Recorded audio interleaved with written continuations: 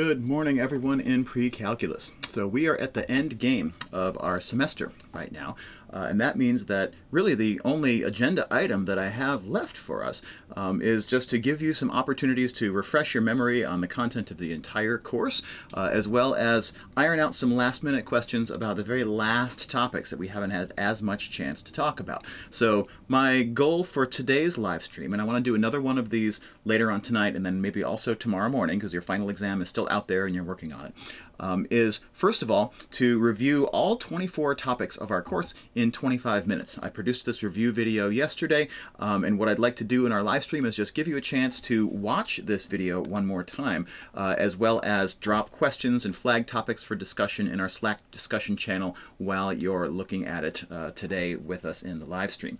After we're done with that review video, what I want to do is shift to first of all address any of the questions that came up in the Slack channel chat during the review, and then move forward from there to look at the solutions of our last three quizzes.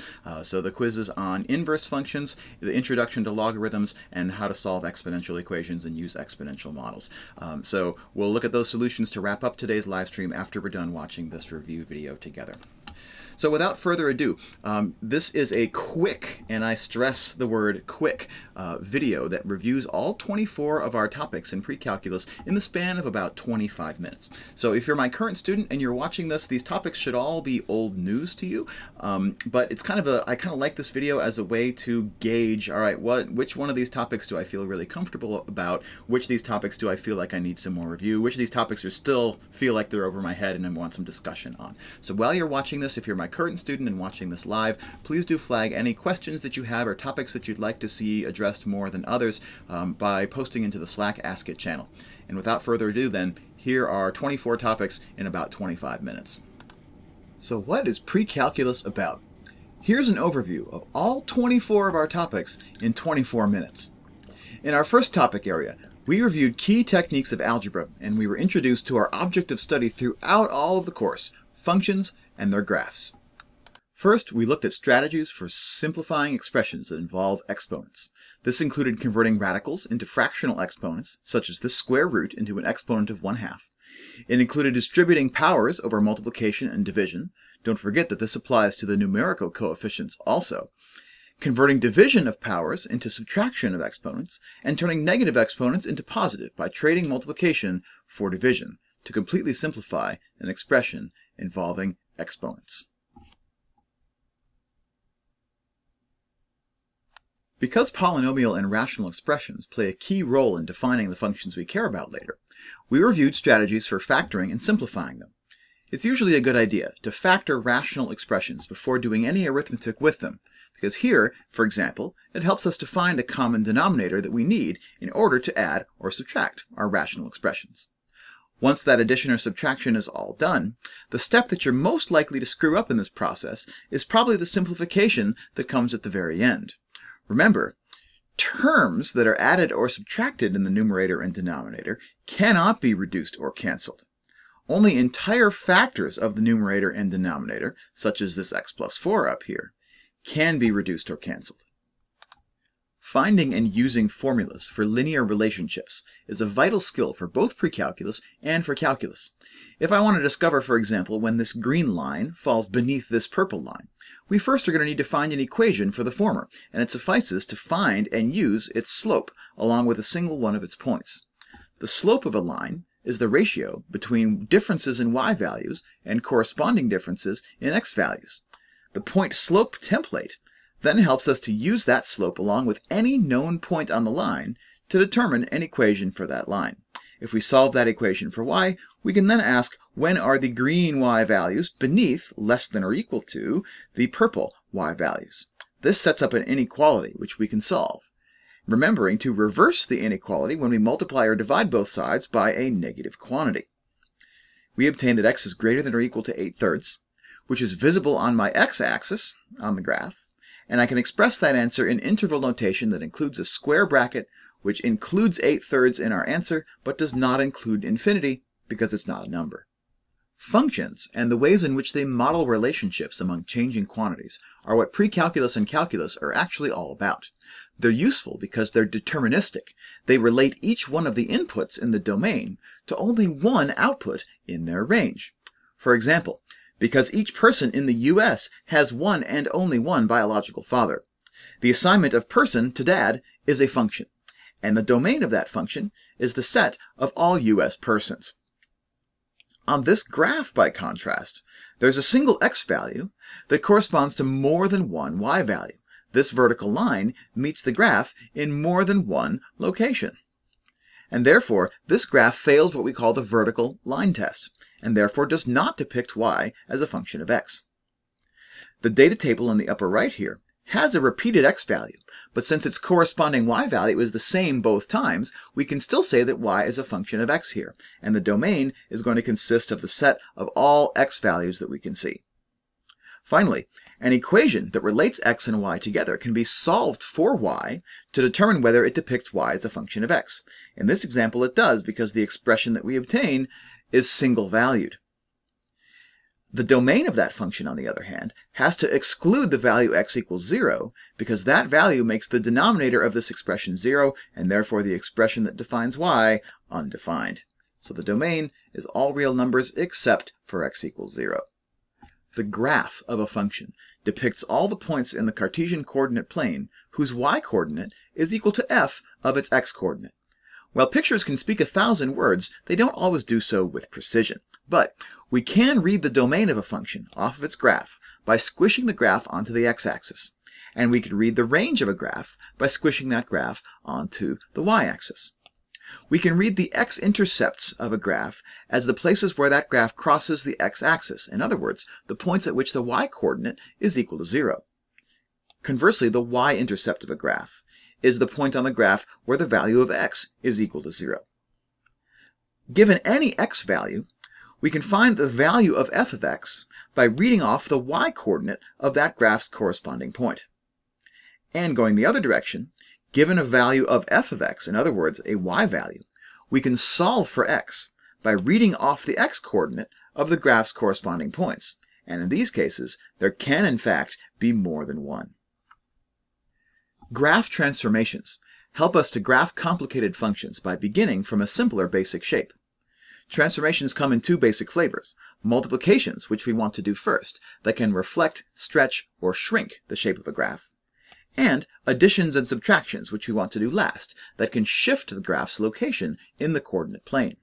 Applying these operations to the y variable outside of the expression that defines the function has a vertical effect on the graph, while applying them directly to the x variable has a horizontal effect. But remember that the x effects can be counterintuitive. For example, replacing x with x plus 5 has the effect of shifting the graph to the left by 5 units, because what we're really doing is shifting the x-axis to the right. The simplest function type that we study models relationships where addition and subtraction in one variable results in addition or subtraction in the other.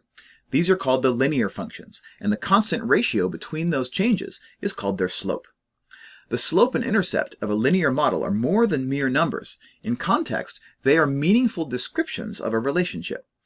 Given 2 points, there is a unique linear function that includes them both, for which we can find a formula, again by first determining the slope, and then, for example, we can use the slope-intercept template, y equals mx plus b, to determine a formula using a known point to determine the y-intercept.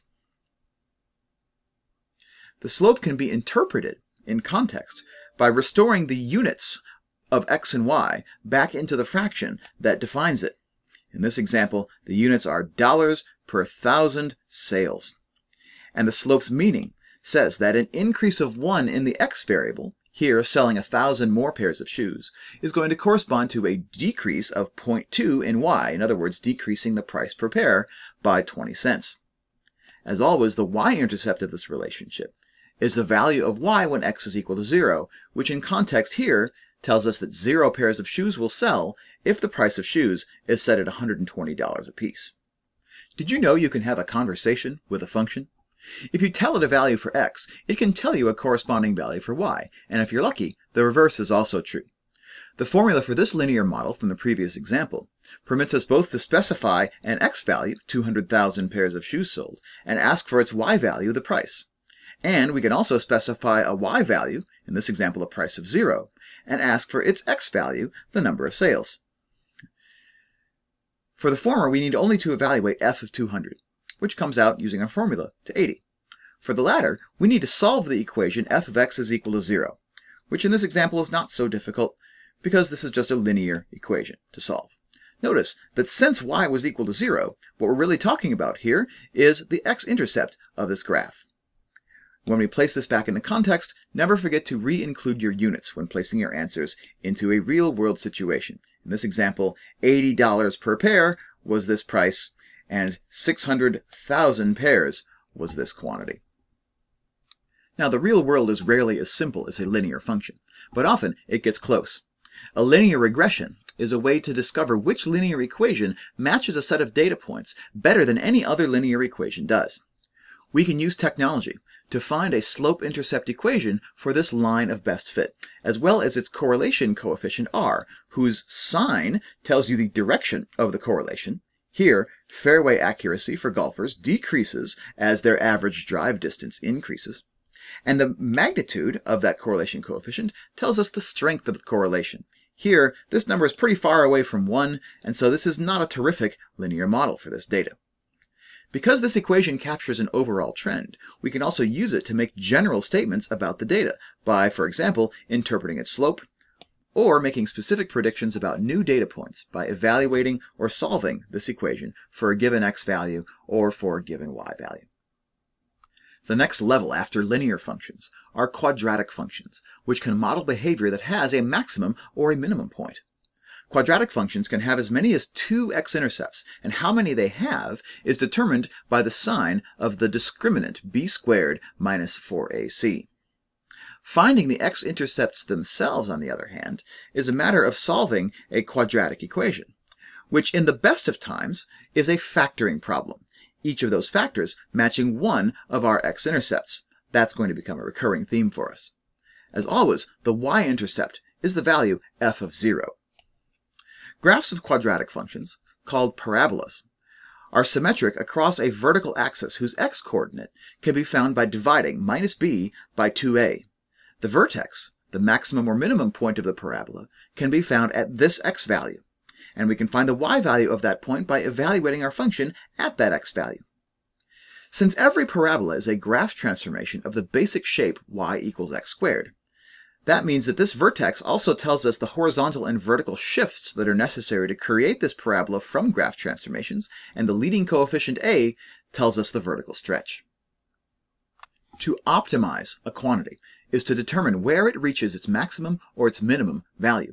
In general, we need calculus to carry this out, but for quadratic functions, we only need to find its vertex. Respectively, a parabola that has a negative leading coefficient is going to reach its maximum value at its vertex, and a parabola with a positive leading coefficient attains a minimum value at its vertex. In this example, we can find how to maximize sales revenue simply by finding the x-coordinate of the vertex in the usual way, minus b over 2a. This gives the number of pairs of sneakers in thousands that we have to sell in order to achieve that maximum.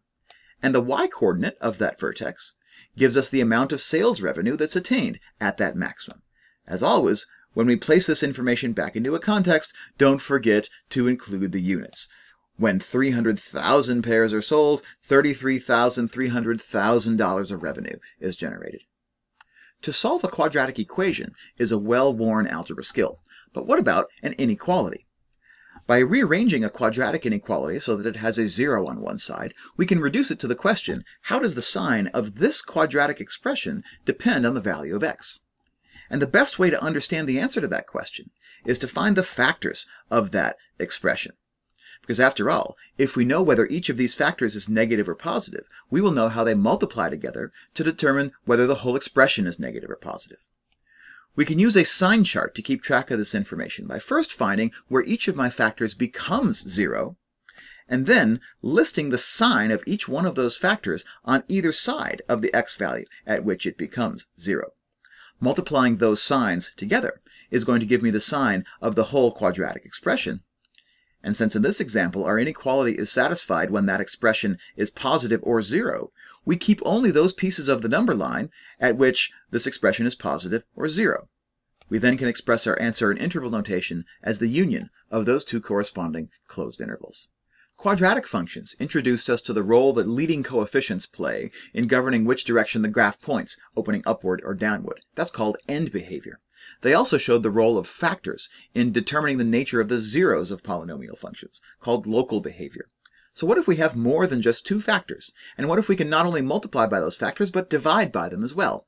The higher degree polynomials and the rational functions that we can study are going to look more complicated, but much of the story remains the same as it did for quadratics. A polynomial function is defined to be a sum of multiples of whole powers of x, the highest power of which is called the degree of that polynomial. That degree is found in the leading term, and that leading term governs the polynomial's end behavior. Even degree polynomials originate and terminate in the same infinite direction, whether positive or negative, while odd degrees originate in one and terminate in the other. The sign of the leading coefficient then tells us which end is up on the right side of the graph, as x tends to positive infinity. While the y-intercept, as always, is a simple matter of evaluating f of 0, finding the x-intercepts, or the zeros, of a polynomial is much more challenging, and it's best done by placing the polynomial into its factored form. Just as with quadratics, each one of those factors gives rise to a zero of our function. When those factors are repeated more than once, we say that their exponent is the multiplicity of that zero. Those multiplicities tell us the function's local behavior, the shape of its graph, near each of those zeros. Taken together with the end behavior, this helps us to sketch the entire graph of the polynomial function. In addition to end behavior and local behavior near zeros, the number of turning points, the local maximum and minimum values analogous to the vertex of a parabola, can also give us important information about a polynomial function. The fundamental theorem of algebra guarantees that a polynomial cannot have any more real zeros than its degree, and also that it cannot have any more turning points than one less than its degree. When I combine those two pieces of information with the end behavior, that gives you the sign and the degree, and the zeros that give me which factors that we want, we're going to have enough information to be able to predict a formula for a custom polynomial that has all of the features on its graph that we're looking for, made to measure. The only thing we need to do at the end of this process is adjust our leading coefficient so that we get exactly the y-intercept that we desire. When it comes to polynomials, where there are zeros, there are factors, and this relationship is so tight that we can use any known zero of a polynomial function to predict one of its factors. And from there, polynomial division is a strategy that can help us to determine the quotient and continue to factor. This process of dividing to find the cofactor can in principle continually be repeated until my polynomial is completely factored. And once it's completely factored, we have therefore found all of its zeros. What's more, polynomial division also has the ability to evaluate a polynomial function. To evaluate f at a given value, x equals a, just divide f by x minus a and take the remainder. When we find that remainder is exactly the value of f at a. And in some cases, this can be faster than just plugging in that x value in the first place. A rational function is nothing more than the result of dividing two polynomials. The zeros of the polynomial in the numerator predict the possible x-intercepts that that function can have. But the real action happens in the denominator, whose zeros are going to make the function's value undefined. The zeros of the denominator are therefore the excluded values of the domain of the function. And notice that this remains true even when one of the factors in the denominator might happen to reduce completely with a factor in the numerator, such as these x minus 2's canceling out.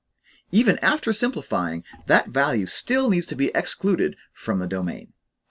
Just as with polynomial functions, the end behavior of rational functions is governed by leading terms, only now it's the combination of the leading terms of the numerator and the denominator. When their quotient is a non-zero constant, as it is here, that constant gives us the function's horizontal asymptote. If the degree of the denominator happens to exceed the degree of the numerator, then that horizontal asymptote is always y equals 0, in other words, the x-axis. When the degree in the numerator is higher than the denominator, there is no horizontal asymptote at all. But when that degree is exactly 1 higher than the degree of the denominator, we get a slant asymptote whose equation can be found through polynomial division. Meanwhile, by factoring my rational function completely, we'll be able to determine the local behavior of the function near the excluded values in its domain.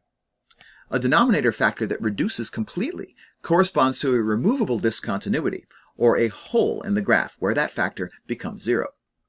A denominator factor that does not reduce completely corresponds to a vertical asymptote where that factor becomes 0. And a numerator factor that does not reduce gives us an x-intercept. Now, near any vertical asymptote, we can make a sign chart of all the expression's factors, and then use that sign chart to classify the function's local behavior near that asymptote. Whether it goes to positive infinity or negative infinity on each of the left side and the right side of that vertical asymptotes can be determined by a sign chart. Putting it all together, we have a strategy for customizing a rational function whose graph has whatever properties that we desire. To create an x-intercept, for example, we'll place a factor in the numerator that vanishes at the desired value of x. If we do the same in the denominator, we can create vertical asymptotes. By repeating those factors, we can change the local behavior, repeating an even number of times to make the local behavior match on either side of the asymptote, and an odd number of times to make the local behaviors opposite on either side of the asymptote. We can create a removable discontinuity, or a hole, by placing that factor in both the numerator and the denominator. And finally, as with our polynomial example, we can adjust the leading coefficient as well as the degree of the numerator and the denominator until the end behavior and or the y-intercept that we want are exactly right. In this example, all we need to do is make a leading coefficient negative so that f of -1 can end up being a negative value. The last function models we study are those with the power to correlate addition and subtraction in one variable with multiplication or division in the other. These are the exponential and logarithmic functions, each of which is inverse to the other. By inverse function, we mean a pair of functions each of which exactly undoes what the original function does. That is, each of them represents the very same relation, only the roles of x and y, input and output, have been reversed. Despite the confusing notation, inverse functions are generally not the same thing as reciprocals. Inverses are defined using the notion of a composite function, where the output of one function is fed into the input of another. Composite functions can be evaluated just by following the order of operations. If a function has an inverse, then when it's composed with its inverse, the result is the so-called identity function, whose output is equal to its input, the inverse having undone exactly what the original function did. Finding a formula for an inverse function is simply a matter of reversing the roles of x and y, and then trying to solve the resulting equation. If we can do that, the result is going to give us a formula for the inverse function. Thinking graphically, the inverse of a relation, any relation, reflects the original across the diagonal line y equals x, interchanging vertical with horizontal. But in order for this inverse function to be a function and pass the vertical line test, the original function has to therefore have passed the horizontal line test. A function which does is called invertible or one-to-one. In this example, we're looking at a function that did not pass the horizontal line test, so was not one-to-one, and so its inverse is not a function. An exponential function is one in which addition and subtraction in its input variable is correlated with multiplication or division in its output. When y is an exponential function of x, every increase of 1 in x gives rise to a multiplication in y by a factor of a constant b called the base of the function. This quantity is the exponential function's analog to slope. As with linear equations, there's an equation form for exponential functions that directly uses both the base and the y-intercept. But the base is frequently rewritten as a power of the natural number e, however, and we can find this coefficient r, sometimes called the rate constant, by using a logarithm with a base of e called a natural logarithm. Now, indeed, the very definition of a logarithm is that it is inverse to the exponential function. In other words, the base b log exactly undoes what a base b exponential does, reversing the roles of input and output. That definition permits me to rewrite any exponential expression or equation in a logarithmic form, and vice versa. For straightforward examples like these, that rewriting and a little bit of light guessing and checking is enough to evaluate these expressions and solve these equations without the use of a calculator. But when a calculator's logarithm buttons are necessary, the LOG button gives us a log with a base of 10, and the LN button gives us a log with a base that's equal to the natural number e. Because logs convey the same relationship that exponents do, only in reverse, every power and exponent property in algebra has a corresponding logarithm property. For example, powers inside of a log are multiples on the outside of a log. Division on the inside turns into subtraction on the outside. And a multiplication on the inside of a log turns into addition on the outside. On the other hand, addition or subtraction inside of a log cannot be simplified any further. These properties can be used both to expand a bunch of arithmetic that happens inside of a log, or to collect a bunch of arithmetic that happens on the outside, provided the bases of all of our logs match. Speaking of matching bases, an exponential equation with a common base on both sides can be solved simply by equating the exponents, since all exponential functions are one-to-one. This remains true if we can rewrite one exponential in an obvious way so as to make the bases match. This is the same as taking a logarithm on both sides. But when there's no obvious way to match the bases, any logarithm will do to rescue the variables from out of the exponents, and through the properties of logarithms, make a solution possible. Finally, the change of base formula lets us evaluate a numerical logarithm such as the base 2 log of 3, whose base is unknown to our calculators, by choosing any base that we like and dividing the log of our quantity by the log of our custom base. Again, the properties of logarithms helping us to solve these equations that otherwise would not be possible to gather together. Always check your answers when you solve a logarithmic or exponential equation, because sometimes solutions pop up that are spurious. Finally, we can have conversations with exponential functions by supplying a value for x and asking for y, or vice versa. When I supply a value for x and ask for y, I need only to do some arithmetic following the order of operations to discover that value. But when I supply a y and ask for x, we need to solve for this x in the exponent by first doing all of the algebra necessary to unwrap that power and get the power by itself. Only then can we then take a logarithm with the base that we need in order to rescue the x variable and finish the solution, using the change of base formula or a calculator where necessary. We can also bring back their interpretation of the base of my exponential equation as being the factor by which y is multiplied when x is increased by 1. Keeping in mind also that percents are often used as a way of communicating about multiplicative changes rather than multiplicative factors. And that's all there is to our pre-calculus course. With this inside and out understanding of these 6 types of function models and how they represent different relationships between changing quantities, you're going to be equipped to tackle calculus next semester, where you're going to study ways of taking any function apart into its infinitesimally small differential rates of change and then integrating those changes back together to recover a function from them. After pre-calculus, you'll be all set to go. So what is pre-calculus?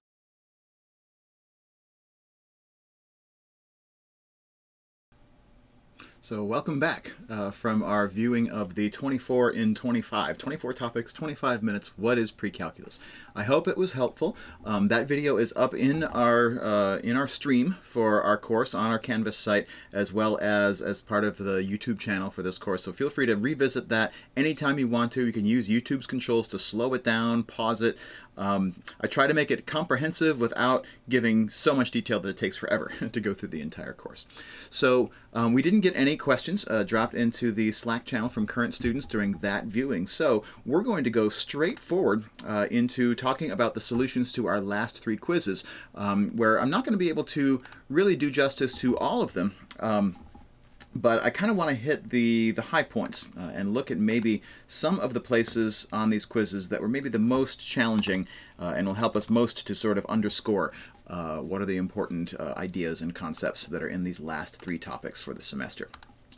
So we'll start out on quiz 10, and quiz 10 had a dual purpose. The first of which was to introduce us to composite and inverse functions in sort of the abstract. So how do we think about what it means for 2 functions to be inverses to one another from a graphical perspective, from a numerical perspective, and from an algebraic perspective. And then the second goal on quiz number 10 is to get an introduction to the basics of how exponential functions work, how they relate addition and subtraction in their input quantity to multiplication or division in their output quantity. So the first side of this quiz asks you to do some work with composite and inverse functions. So it begins by giving you these graphs, a graph of a function f over here on the left, a graph of a function g over here on the right, and just asking you to evaluate some values. So I start out real basic, doing something we could have done much earlier in the semester, which is, what is f of 1? Well, f of 1 is asking for the y value on this graph that corresponds to the x value of 1. So to find that, we would just go to 1 on the x-axis, find the corresponding point on the graph of f, and read off its y-coordinate. That's why f of 1 is equal to 3. But skipping across to part D over here, part D is asking for f inverse of 0. Now remember, according to the review video that we just watched together, asking for the inverse function's value, or asking for the inverse, sometimes called the pre-image of a value, is the same as treating this value like a y and that value like an x. That is what inverse functions do. They reverse the roles of x and y in the very same relationship between those two quantities. So, if you want to know what f inverse of 0 is, treat the 0 like it's a y in my original function and figure out what is the x. And so what that means is I'm going to find on the graph of f the y value 0 and ask what x value corresponds to that y value. So I'll look to the left, I'll look to the right, and I find out that the x value that corresponds to a y value of 0 is the x value of 2. Another way to think about this is that the point 2, 0 lies on the graph of my original function, and it lies on the graph of my original function exactly because f of 2 is equal to 0. But if we were to graph the inverse of this function, then the inverse of this function would tell me that f inverse of 0 is equal to 2. Again, because the roles of x and y are being reversed. But the relationship remains the same. So f of 2 is equal to 0 exactly because the inverse of 0 is equal to 2. Just reverse the roles. And where this starts to get a little bit more interesting is a question like part H here, which actually most of you this semester didn't get this part right. And it's a little bit subtle, so let's talk about this. So we're asking for g inverse of 0. It's the very same question as we asked for f inverse of 0, except we're using this function who's graphed here instead. So the question is, if y is equal to 0 on this graph, what is x? And so we come into the graph, and we go to y equals 0, which is the x-axis, and we look to the left, and we look to the right, and we find out that there's actually 3 places on this graph that have a y-coordinate of 0. And it looks like about 3.4 is one of them, 0 is another one of them, and then negative 3.4 looks like it's the other one. That's an approximation. Again, a picture speaks 1,000 words, but not very accurately. So, given that there are these 3 different points on the graph that have a y value of 0, why am I claiming that the inverse function, g inverse of 0, doesn't exist? For the simple reason that when you use this notation, g inverse of 0, implicitly that notation is looking for g inverse as a function. If g has an inverse function, then what is its inverse function applied to the value 0? The problem is, g inverse cannot be a function, because g inverse of 0 would have to have all 3 of the different values, negative 3.4, 0, and 3.4. And since a function cannot have more than one output value for any given input, that means that g inverse of 0 does not exist as a function value. So one way that we can kind of head that off at the pass is just by noticing that this graph of g absolutely does not pass the horizontal line test. In other words, we would say that g is not a one-to-one function. Or another way to say that is that g is not an invertible function. Right? It fails the horizontal line test. And since g fails the horizontal line test, g inverse is not a function. There is no function which undoes what g does. And that's why we say that g inverse of 0 doesn't exist. So that's the graphical perspective on how to get values for inverse functions into and out of a graph. The other goal here in this problem was also to talk about the values of composite functions like g of f of 1. And just real quickly before we move off of this problem, let's take a look at that value real quick. if I'm trying to evaluate g of f of 1, according to the order of operations, the first thing I'm trying to do here is evaluate the value on the inside, that f of 1 that's sitting right there. So I find f of 1, which we actually did here in this problem. F of 1 was equal to 3. And so according to the order of operations, g of f of 1 is just another name for g of 3, according to, again, this answer. F of 1 is equal to 3. And so then I just go over to my graph, take g of 3. G of 3 is approximately -9. Again, I'm kind of reading this graph as best I can visually. We don't know how accurate it's going to be. So we can then move forward to the question of how do we find formulas for composite and inverse functions in generality. So for composite functions, it's just a matter of taking the output of one function and feeding it into the inverse of, or into the input rather, of the other. And the one place to be really careful when finding formulas for composite functions is that where people sometimes get screwed up is that the x that we use to define our original functions is really a placeholder for whatever input that we're giving to those functions. So for example, when I look at f circle g, which is another name for f of g of x, what I'm really trying to do here is I'm trying to take the output of the g function and make it the input of my f function. But when I go and look at the formula that defines my function f of x is 1 over 1 minus x. That just means that f of whatever we give it as its input is 1 over 1 minus that whatever. So sometimes I like to come in here and just replace x with something like a brown dot or something, just to remind myself that really the role that x is playing is it's just a placeholder. It's a place for me to put an input. So f of g of x, if I put a g of x in place of this brown dot right here, which is what we're trying to do, right, then we know that f of that g of x is going to be 1 over 1 minus that g of x. That's just a wrinkle in how we use notation to represent functions, the x as a placeholder, not as a definite quantity. And now that I've written it this way, now I can kind of see what to do. In place of my g of x, I'm going to write x squared minus 1. And this is another place where a few people drop the ball a little bit on this problem, because when we're subtracting g of x, we need to be subtracting all of g of x. Put it in a set of parentheses there when you do that subtraction. Because now, if I'm going to simplify, I need to subtract all of g of x, which involves subtracting the x squared, but also subtracting -1. I distribute out that subtraction, 1 minus x squared plus 1, and that's where I get the final answer that I had here, 1 over 2 minus x squared. I did advise you in this problem that you don't have to simplify completely, but and so I would accept this answer sitting right here, but if you didn't have the parentheses, then that answer wouldn't be quite right anyway, right? We would have that little sign error plaguing us. So that's how to build composite functions from an algebraic perspective. In our third problem, behind my head here, how do I take this function, the same as the f function that we had in the last problem, and how do we use algebra to find a formula for its inverse function? Not its composite function, but its inverse function. And so just as we saw in the review video, the entire role, the entire job of an inverse function is to reverse the roles of input and output. So if the job of f is to transform x into 1 over 1 minus x, which now we're going to call y, right? So if y is equal to 1 over 1 minus x,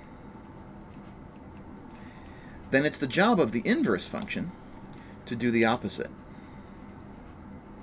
So one way to think about this is whatever my inverse function is, it should have the property that when I feed that inverse function 1 over 1 minus x, the output from that inverse function should be x again. I've reversed the roles of x and y. And so, to find a formula for that inverse function, I'm just going to reverse the place of the y and the place of the x in this equation, and find out that what I'm trying to do is come up with a relation that turns x into y, where x is equal to 1 over 1 minus y. So I've done that transposition that an inverse function is by definition. And so now I just need to solve this equation for y, which I would do by multiplying both sides by 1 minus y. 1 minus y times x is equal to 1. Using the distributive property to multiply that out and get x minus xy is equal to 1. I'm trying to get the y by itself, so I'm going to subtract x from both sides. Then I'm going to divide by minus x. And oops, you can't quite see my writing off the bottom of the screen there. Let me actually just make that adjustment real quick. There we go. Okay. And there then is a formula for my inverse function. Compare that to my final answer just by multiplying the top and bottom, the numerator and denominator of this rational function, by -1. We get x minus 1 over x. So the key step here is the replacement of x by y and vice versa. Then after that, all the algebra that we do is just kind of icing on the cake. So that's the first half of this quiz, dealing with composite and inverse functions. On the second half, we get our introduction to exponential functions and what it means for a function to be displaying exponential behavior. It was the case that most of you were able to get question 4 right, but a lot of you sort of dropped the ball on question 5. So let's take a look at both of these in succession because they kind of feed off of one another. Question 4 gives you 2 sets of 3 data points and asks which one of these is depicting an exponential function and which one is not. And it's the case that the second data set, the points p, q, and r, represent an exponential function. We can tell because the relationships between the x variables in my data set are given by addition. If I add 1 to -1, I get 0. If I add 1 to 0, I get 1. And so in the x direction, we're seeing very clearly that there are changes that are additions, right? Addition by 1. What's happening in the y variables? Well, we can tell in our y variables, y is going here from 1 to 2, and then from 2 to 4, that the best way to describe those changes is using multiplication. Multiplication by 2 and multiplication by 2. And if those are the changes that are happening in y, then, to me at least, it jumps right off the page that what's happening here is that an addition in x is correlating with the same multiplication in y each time that we see it. Every time we add 1 to x, we multiply y by 2. That makes this an exponential function, and it makes 2 the base of this exponential function. If we were to look at the data set over here on the right, what's happening in the x variable is still the same. Right? We're adding 1 to x to get from the first point to the second. We're adding 1 again to get from the second point to the third point. But in the y variable, the change from 1 to 2 to 3 cannot be described as a consistent multiplication, but instead as a consistent addition. And so in this case, what we have is not an exponential function, but a linear function. And the slope of this linear function would be the ratio of +1 divided by +1, so it would have a slope of 1. Just write that here, just to remind ourselves of what the picture would look like if we were having a linear function discussion instead of an exponential function discussion. But the exponential function is in this data set. So why was the second problem here so much more challenging? I'm just going to scoot my page up here a little bit. Well, it was more challenging because we no longer had a consistent relationship between my x variables, right? In our first example, our x values were all separated by the same 1. Right?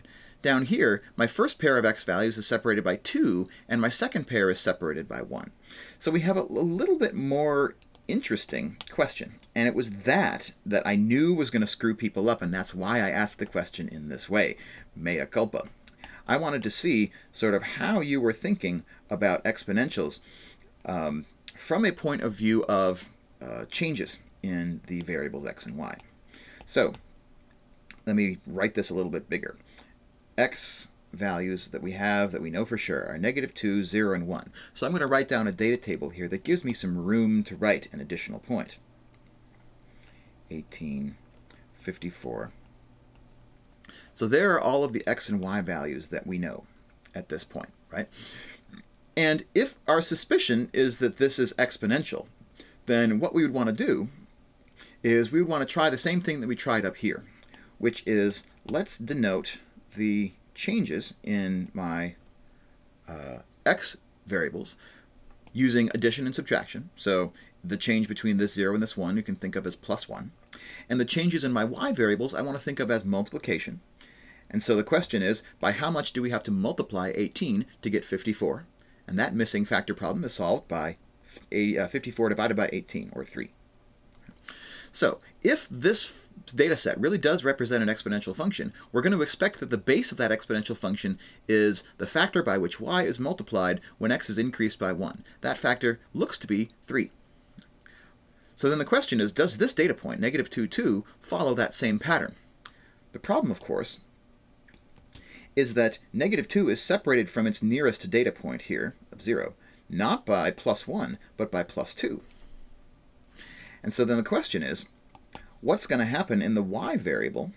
If this really is an exponential function, what should we be multiplying y by in the case when we're adding 2 to x rather than adding 1 to x? Let's assume for the moment that this is an exponential function with a base of 3, as this second and third data point would seem to suggest. Then adding 2 to x is really the same thing as adding 1 to x twice. This is the key insight. That if you had this insight, then you probably navigated this question correctly. Adding 2 to x is the same as adding 1 twice. And so if I add 1 twice in an exponential function to x, then that means to the y variable, I should be doing this change, multiplication by 3, twice. Each time I add 1 to x, I multiply y by 3. And so we would expect we're multiplying by 3 once and then multiplying by 3 again. Let's check and see if this actually is borne out in the data. If I start from the y value of 2 and multiply it by 3 once, then the intermediate x value, or y value that I'm going to get here is 6. 2 times 3.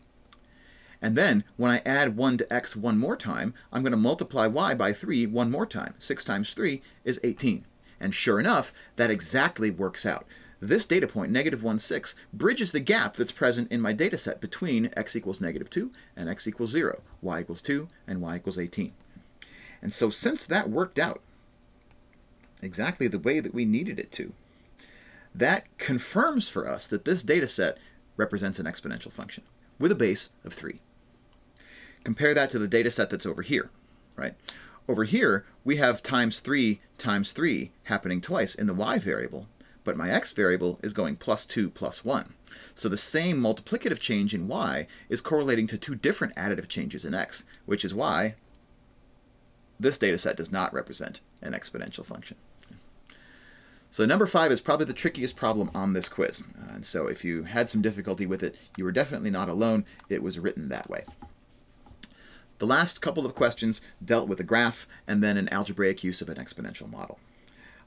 Number 7, people tended not to have too much trouble with. So let's talk about that one real quickly. We just wanted to know, based on this model of depreciation for a 2015 Cadillac Escalade ESV that was purchased for $85,000, but then its value falls to f of t given by this function after t years, we want to know what's the dollar value of this vehicle today in the year 2019. And so almost invariably, people successfully noticed that saying the year 2019 is really because x here is measured in the number of years, t is measured in the number of years since 2015. 2019 should be a value of t equals 4. And if I know a value for t and I want to find a value for f of t, then that's going to be a simple matter of plugging in a 4 for t in my function. So f of 4 is going to answer this question. And from there, we just have to do an order of operations calculation. And that calculation leads us to 40.427, which, when we place back into context the units of our f of t function, f of t is the vehicle's value in thousands of dollars, that is how we get from 40.427 to the actual contextual answer to this problem. So let's talk about question 6 real quick, because this one was definitely also tricky for some people. So in this problem, we want to know an equation for this graph of a transformed exponential function.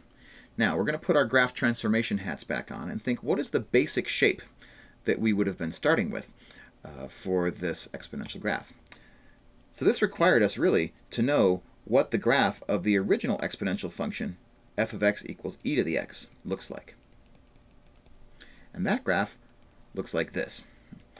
it has an important point on the y-intercept here at 0, 1, and it has a horizontal asymptote at y equals 0, in other words, on the x-axis. Okay.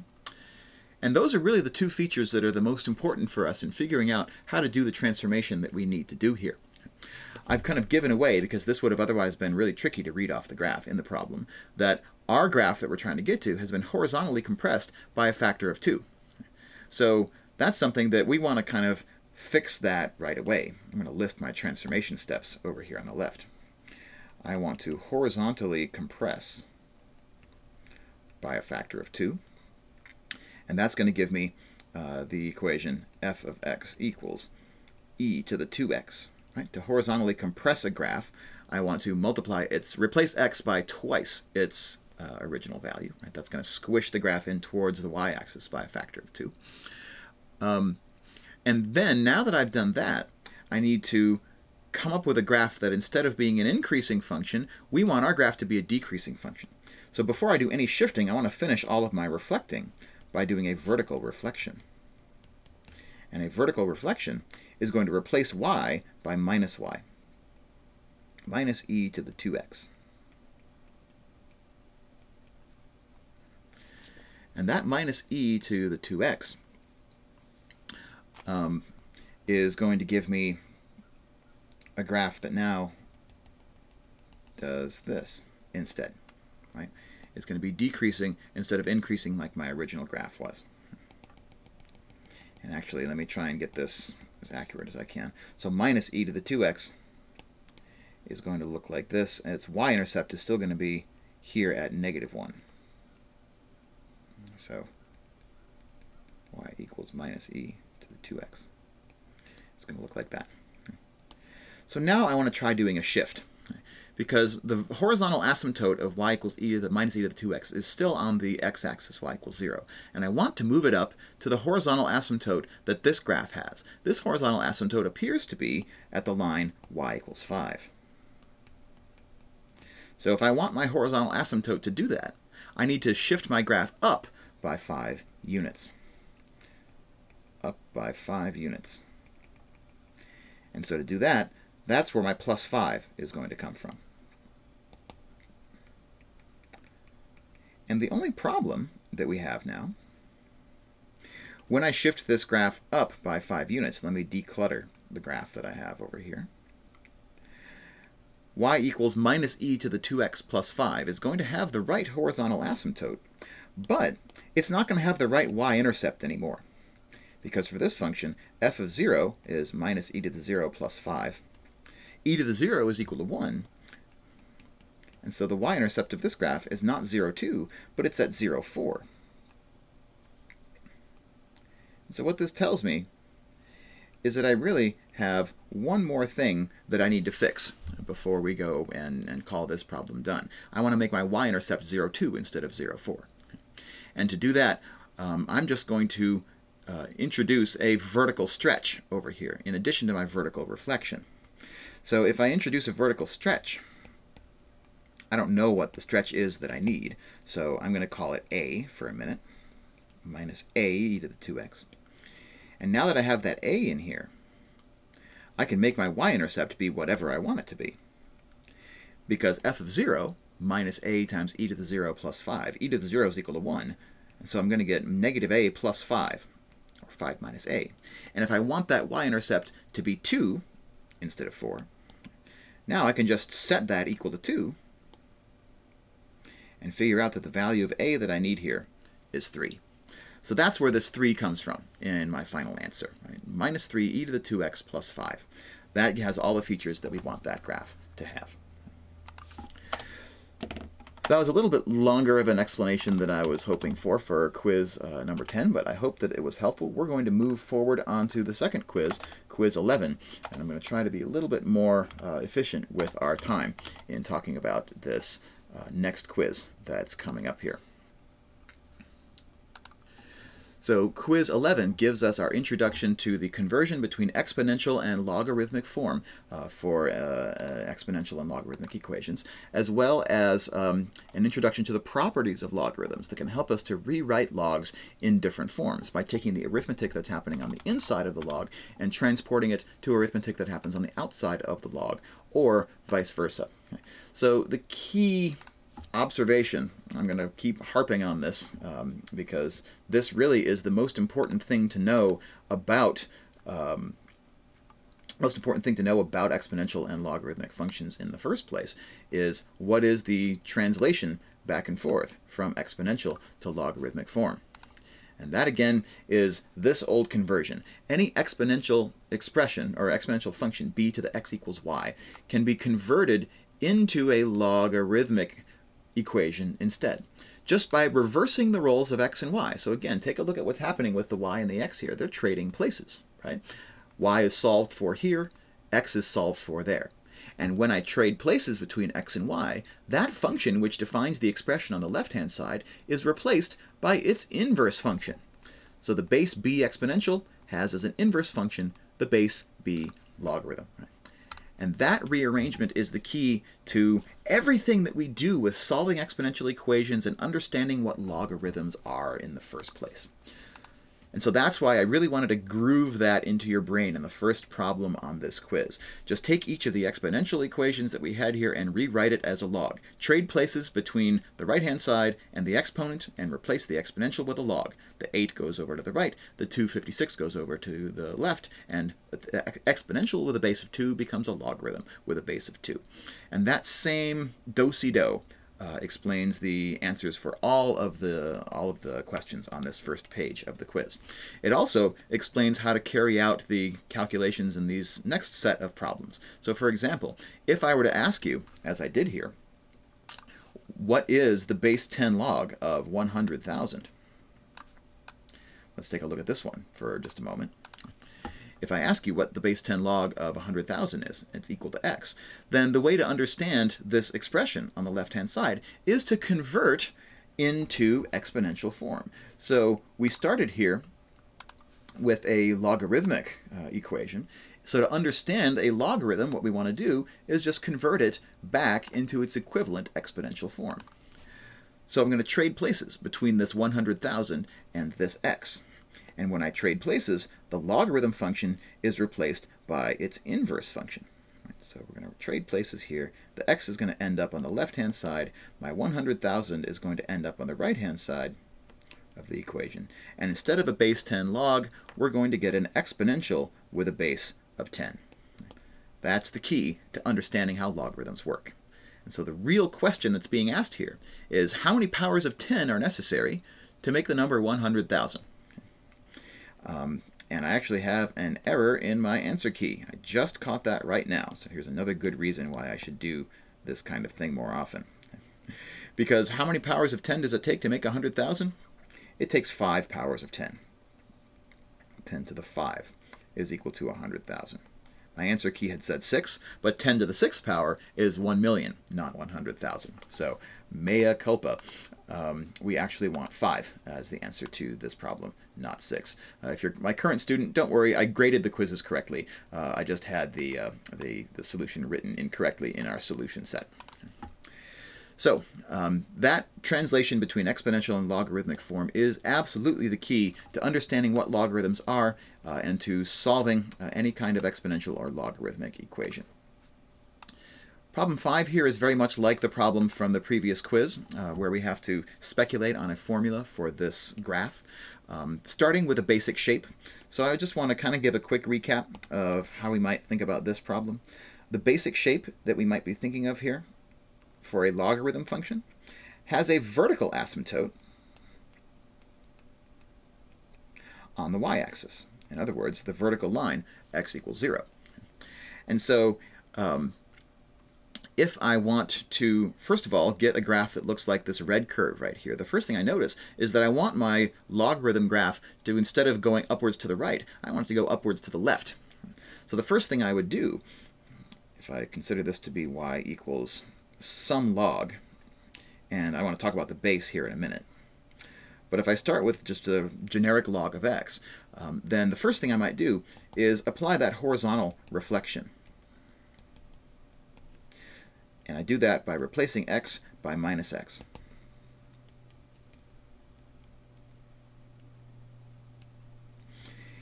And if I were to do that, then I would have a log graph. Oops, let me again try to be as accurate as I can. I would have a log graph that opens up to the left instead of opening up to the right. Its vertical asymptote, however, would still be at x equals 0, and so to get it to where I want it to go, I'm going to want to shift this graph to the right by 2 units. So shift right by 2.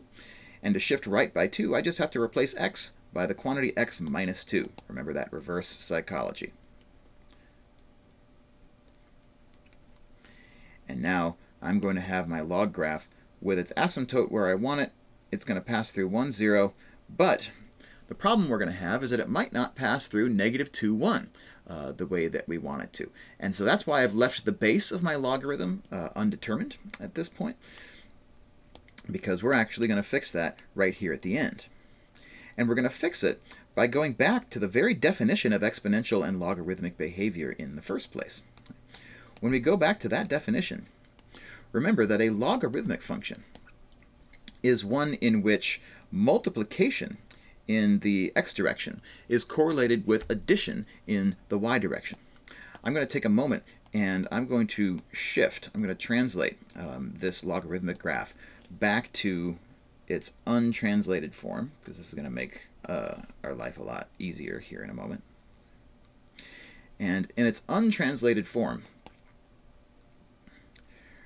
remember that going from y equals 0 to y equals 1 on our graph, so y equals 0 to y equals 1, we can interpret that for a logarithmic function as an increase in the y direction of plus 1. And the base of my logarithmic function is an answer to the question, how much are we multiplying by in the x direction when we're increasing the y direction by 1. It's exactly the opposite of when we ask the question about the base of an exponential function, because logarithms are the inverse functions for exponentials, and so the roles of input and output, x and y, are exactly the opposite. So I guess the question that we need to be asking here is, once I've done my shift by 2, right, this point here on the axis, which is now negative 1, 0, right, moves over to 1, 0. And the point negative 2, 1 is going to have originated at negative 4, 1. And so the base of the logarithm that I need is the factor, the missing factor in the question, negative 1 times what is equal to negative 4. And that's how I discover that the base of the logarithm that I really wanted in this problem is a base of 4.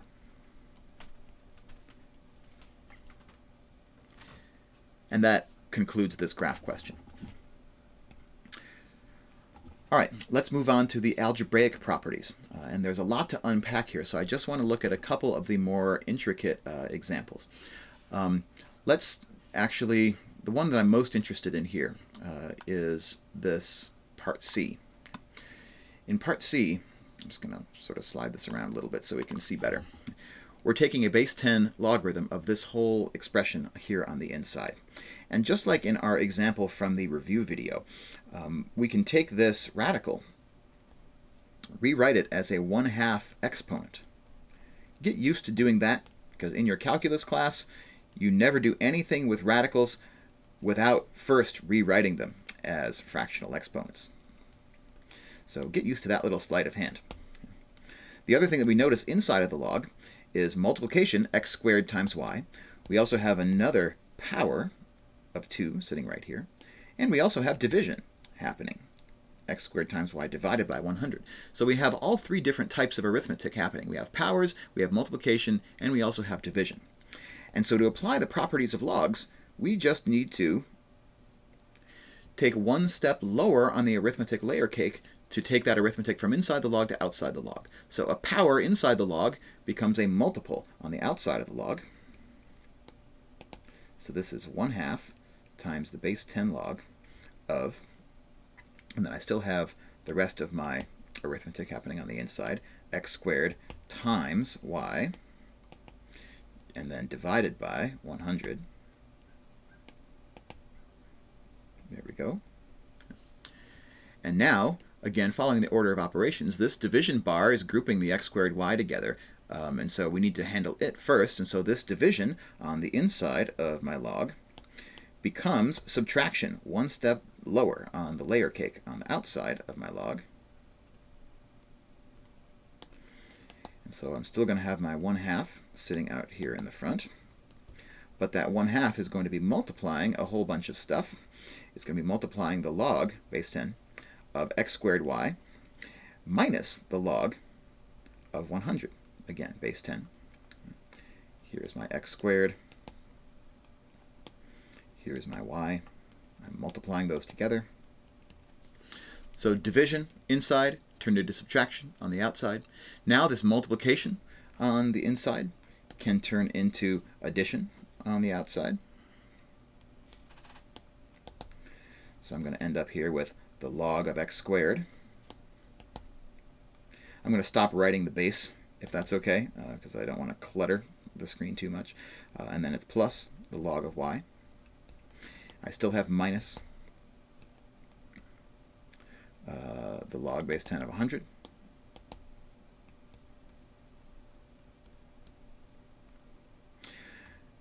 All of that is in parentheses. I have a 1/2 out in front of everything. Okay, and then the last step is I'm going to take this power of x from the inside and make it again a multiple on the outside. So this second power becomes a second multiple instead. I'm just going to do that in place so I don't have to rewrite this whole expression one more time. And then if we want to, and we probably do, let's try to simplify everything that we have here. If I distribute this 1/2, it's going to cancel this 2. It's going to attach to this log of y. It's going to give me minus a 1/2 log of 100. So I'm going to get here log of x plus 1/2 log of y.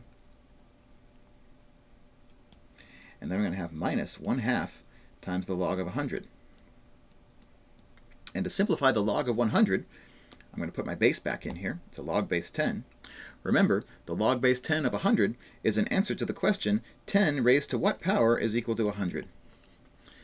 And a little guess and check will convince you, I hope, that that question mark is filled in by the number 2. So this log base 10 of 100 is really just 2. And a 1/2 times 2 is equal to 1.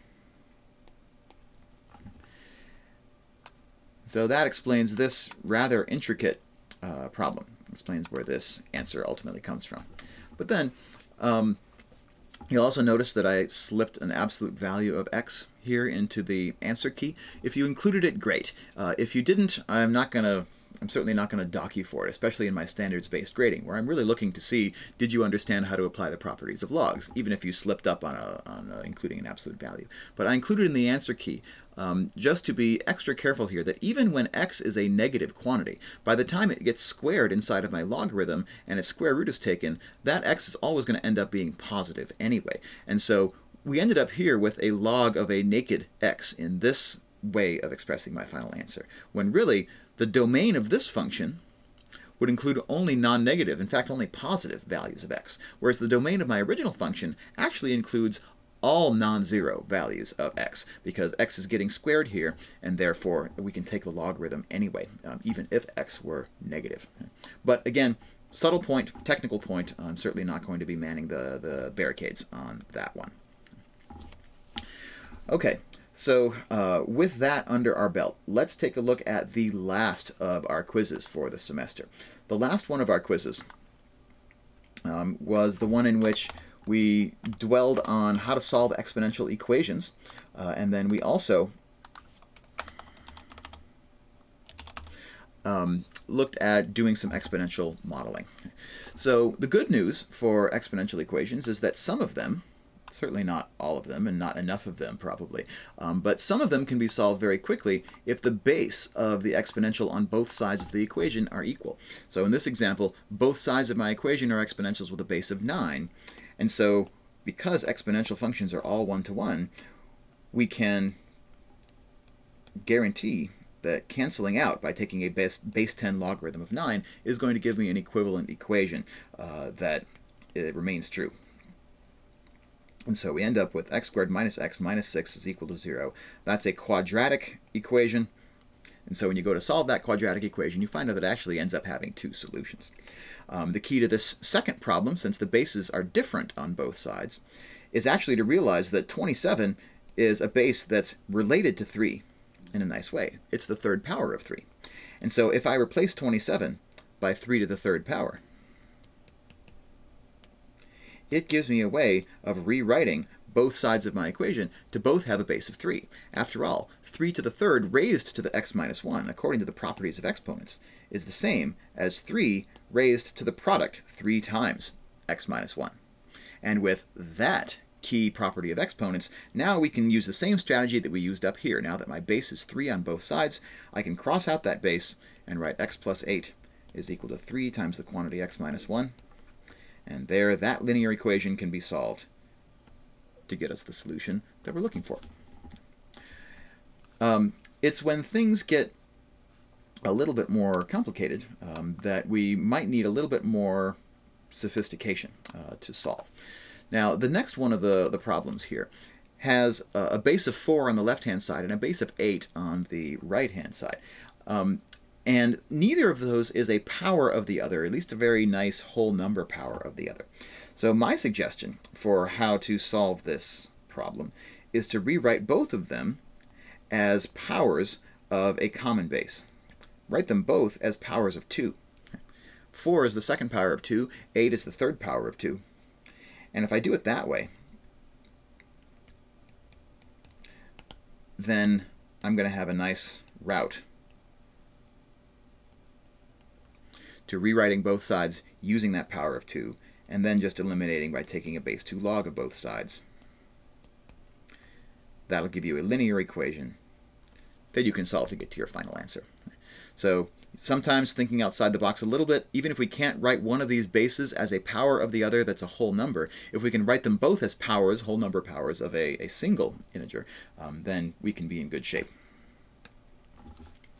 All right, let's go forward to the next set of exponential equations to solve, and these ones did get a little bit more hairy, right? Because here we had to do some arithmetic first in order to get the exponential by itself, and then once the exponential was by itself, we really needed to take a logarithm in order to solve for x. So just to step through the arithmetic quickly on this one, before I take any logs, I should get this power 2 to the x by itself, unwrap it from the arithmetic that surrounds it. That just requires a few steps, subtracting 62 from both sides, and therefore giving me 60 equals 40 times 2 to the x. And then dividing by 40 on both sides. 60 divided by 40 is going to give me 3 halves, equals 2 to the x. And now that my 2 to the x is by itself, now is the time when I want to, yet again, take my exponential equation and transform it into a logarithmic equation, just by reversing the roles of the exponent and the power, right? And therefore changing the exponential function into a logarithmic function. So where I had an x in my exponent, I'm going to bring that x down and make it on the right-hand side, and my 3 halves is going to become the argument for my base 2 logarithm. Log base 2 of 3 halves. Now, to finish this problem and get an exact answer, I want to use properties of exponents, rather properties of logarithms. This division that I have inside of my log, I can turn into subtraction that happens on the outside.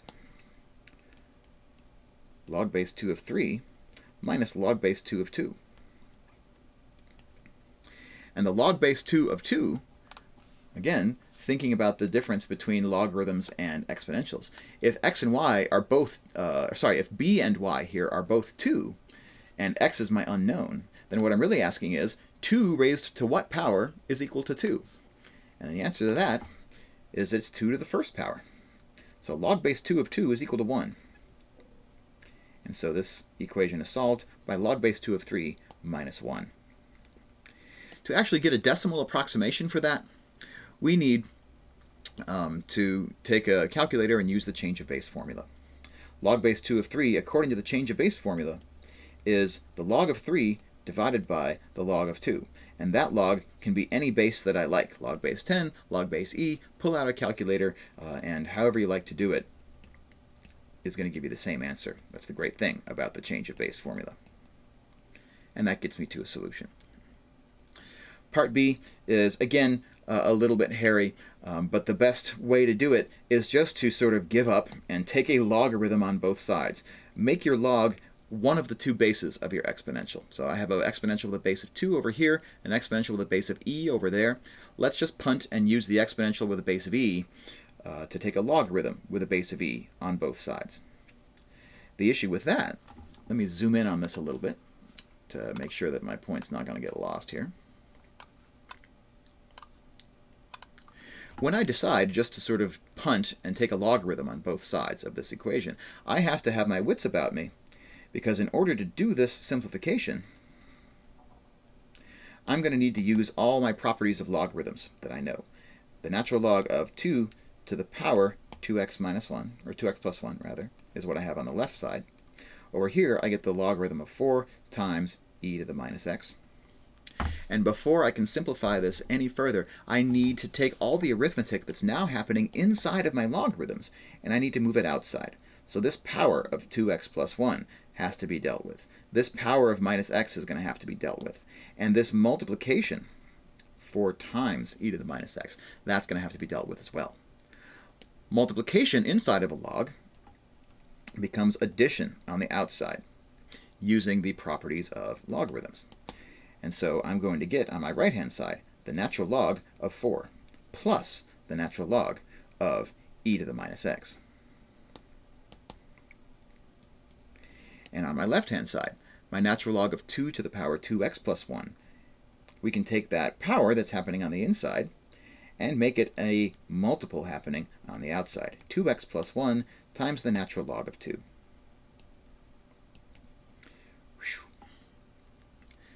And then the last thing I'm going to do is take this exponent that's happening on the inside of this log and move it to the outside as well.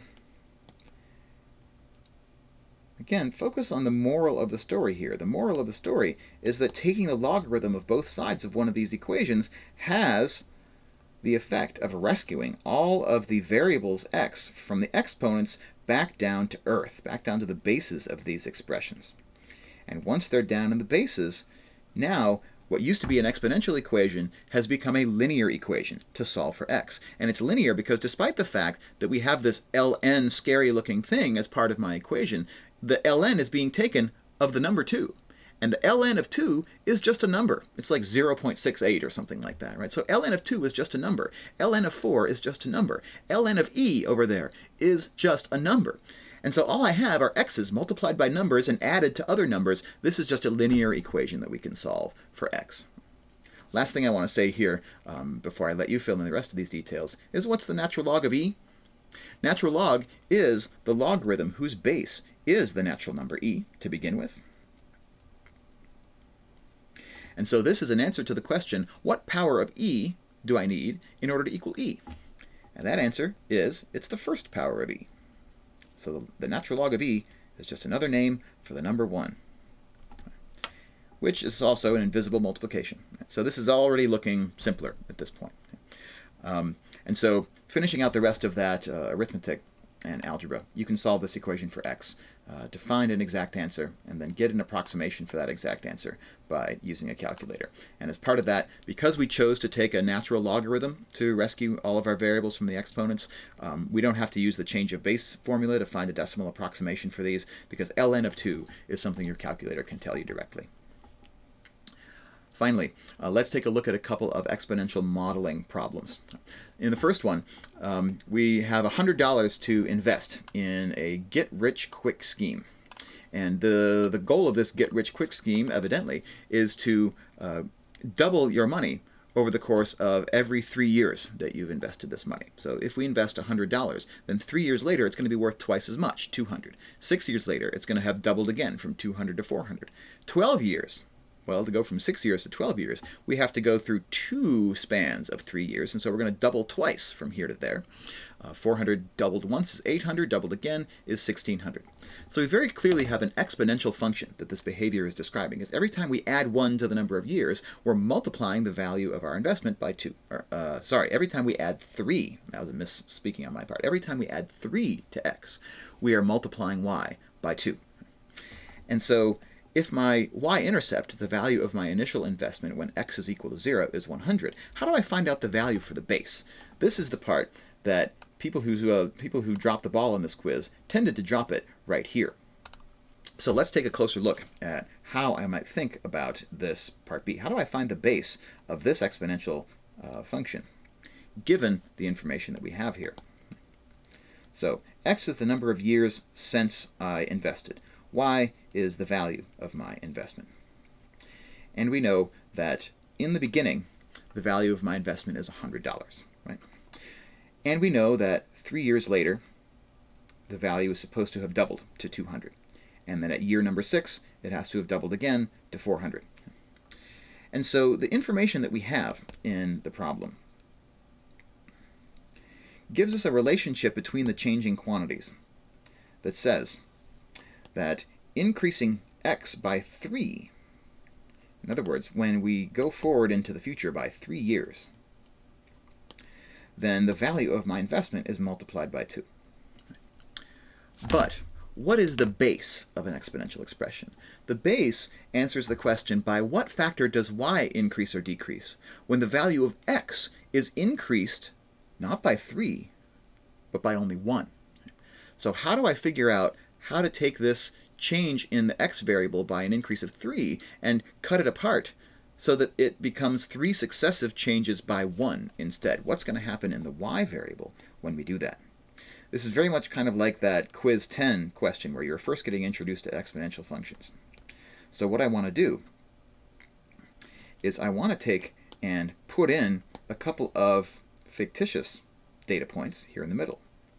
Right? How much am I going to have after 1 year, after 2 years, after 3 years? If I can figure out how to answer those questions, then we'll be in business. And we can figure that out by reminding ourselves that over the course of these 3 years, what's happened is we've multiplied by 2. We want to know how much are we multiplying by in each one of these successive years. And the answer to that question is going to tell me the base of my exponential function. And the reason that it does is because every adjacent pair of data points here is now separated by +1. That's that magic number 1. Every time that x increases by 1, y is going to be multiplied by whatever the base of my exponential equation is. So here's a way that I think resonated with the people who did this question correctly. That if we're looking at this model, v of x is equal to a times b to the x. We know that a is equal to 100 after we did the previous problem.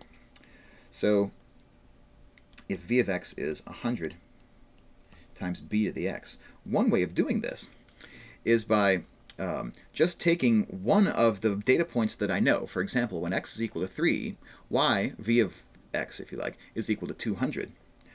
If I take that and I just substitute that data point into my function model template, this is kind of like when you're finding the slope-intercept equation for a line and then using the equation to solve for the intercept. When v of x is equal to 200, x is equal to 3, and now b is the only unknown in this equation, so I can solve for it. How do I do it?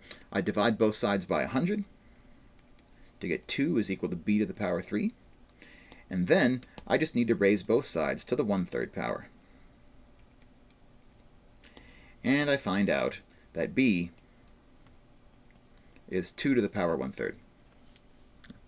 There we go. It's the cubed root of 2.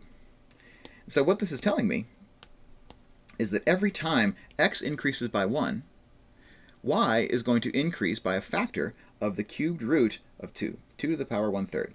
After all, when I multiply by the cubed root of 2 3 times in succession, then the total amount I've multiplied by is the cubed root of 2 times the cubed root of 2 times the cubed root of 2.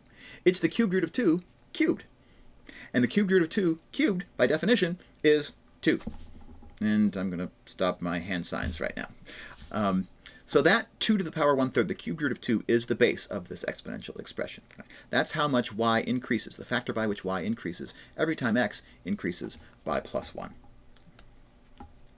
The final problem on this asks us to do a little bit more exponential modeling. And the tricky part, I think, on this question was converting from the base intercept form into the exponential with a base of e form. Right? Originally, the growth model here, which is describing the growth of population in Africa, uses the base intercept format. And the base here is 634.353. On our graph over here, just to reinforce how this is all working, right, 634.353, that number is the y-intercept of my graph. So if we wanted to interpret what that y-intercept means, this would be the y value when the x value is equal to 0. And since my x value measures the number of years since 1990, that means that in the year 1990, the population of Africa was 634.3 million, according to this model. 634.3 million. And I'm getting that million again from the, whoops, off the top of our screen for a second here. I'm getting that million from the units of my y quantity. So there's an interpretation for our intercept. But let's take a moment and get an interpretation for this base. So in the base intercept formulation, 1.0248, that is the amount by which y is multiplied, 1.0248, whenever x increases by 1, increases by +1. Okay. Now when x increases by +1, it means that we are 1 year further away from 1990. So for every year that passes, the value of y, my population, is getting multiplied by 1.0248. So how we would interpret that base is we would say that every year, according to this model, sorry, my Apple Pencil is rolling over on me here, every year that passes, the population increases by a factor,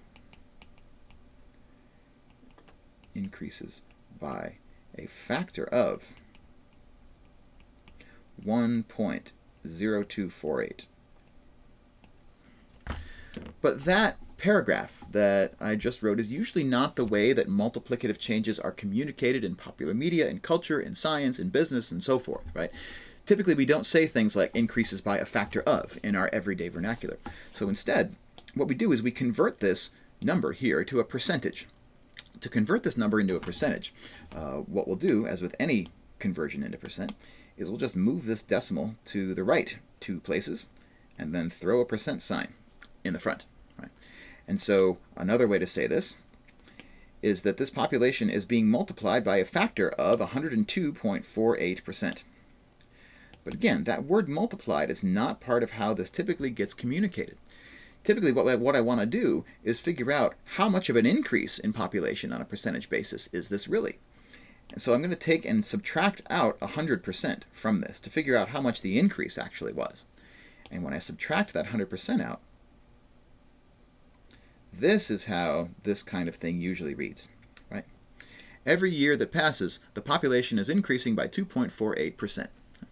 So that little language of percent growth and percent decrease is something that is really a major thing in scientific communication, in journalistic communication, in business communication. Anytime we're talking about exponential behavior, we tend to talk about percentage increases and decreases.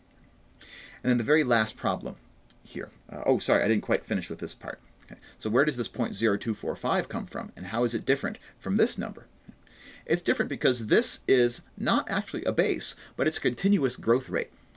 This is, if this were an investment that's compounding continuously throughout the year, this would be the continuous interest rate that it would be earning, right? So how we got this number is we just took the base that we knew from the base intercept formulation, and we said, well, if that base is equal to e to the something, then what something is going to fill in that blank. 1.0248 is e to the something, e to the r. And so to solve this equation for r, I just need to rearrange this exponential equation into a logarithmic equation instead, and find out that r is the log with a base of e of 1.0248. And log with a base of e is better known as the natural log. And so I can pull out my calculator without any change of base formula needed to find out that it's approximately 1.024 or 0.0245. To finish, let's do the work of this conversation here, which says, in which year is this exponential model going to predict a population of 2.5 million people in Africa, which I've helpfully reminded you would correspond to 2,500,000, this is actually a typo on my quiz. Sorry about that. When would this predict a population of 2.5 billion, not million? Y equals 2,500. 2,500 million people. So for this, we could use either one of these equation models, but I think it's a little easier to use the exponential with the base of e because we're not going to need to remember any change of base formula in order to do that. So if I want to know what my model tells me, 634.353 times e to the point 0.245x, and I know that I want my y value to be 2,500, that means that 2,500 inhabits the left-hand side of this equation. Then the question would just be, what x value do we need? 353 e to the point 0.245 times x. If I want to get this x by itself, just like in our previous examples, we need to get this exponential expression by itself first. So we'll divide both sides by 634.353. When I divide both sides by that,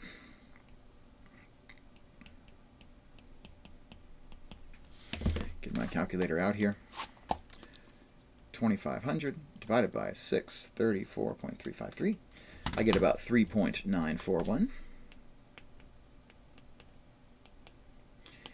And then I'm doing this example up to this point because now is the reminder that now is the time to switch the exponential form into a logarithmic form.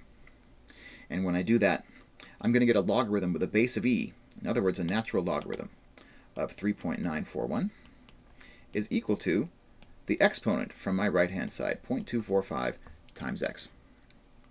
And so x is equal to the natural log of 3.941 divided by 0.0245.